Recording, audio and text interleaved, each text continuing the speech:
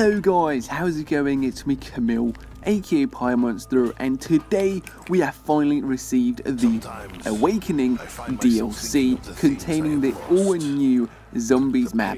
And what you are currently seeing on your screen is my first ever pack-a-punched weapon on this map, and it is indeed the KN44 with this awesome pink dark matter camo.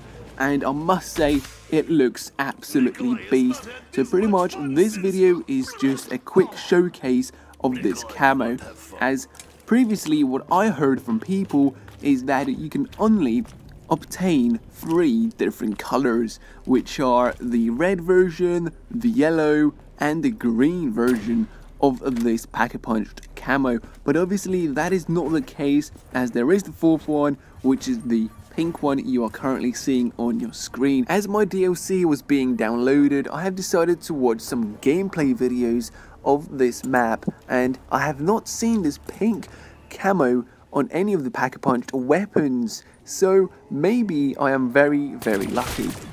I was very surprised the fact I managed to get the pink one, as I strongly believed there is only 3 available colors, but obviously that is not the case, as I managed to get the pink one.